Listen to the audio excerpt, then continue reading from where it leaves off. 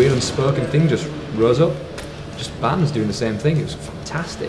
There's other guys wearing skinny jeans and growing their hair long and looking uncomfortable as well. He still came back into this scene thing, and I think the venues had a lot to do with that. And he organised 2 what they call Summer Hoedown gigs. And they seem to have got this legendary tag to them now. They just pulled everybody in. As to why the whole scene collapsed, it's a hard thing to think on it, back on it now really, when there were a lot of success as well. Did us British bands get enough exposure that we would have required to be able to compete with regards to record sales? The big gap in the kind of mid to late 90s didn't happen because the bands collapsed. It wasn't, the scene didn't stop because there were no bands. The bands stopped because there was no scene. If this documentary explains what happened to metal in that period, I'd be interested to know the answer.